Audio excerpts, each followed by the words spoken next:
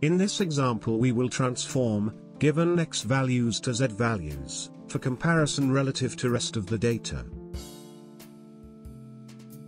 Let's consider two selected values from a set of two distinct raw data are given.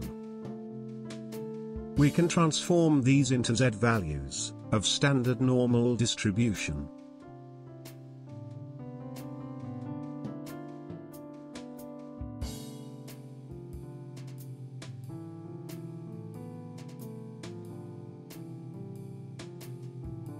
Use this equation for such transformation. Consider this example. Mary got 65 in maths and 68 in English. In which exam did Mary do better, relative to the other students in the class? Here is some more information. The mean and the standard deviation for both exams are given.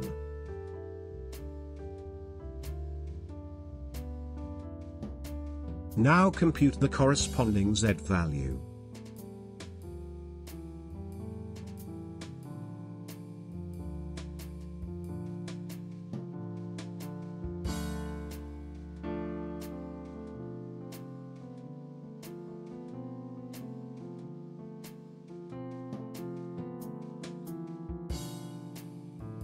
A greater z value corresponds to higher x value relative to rest of the data.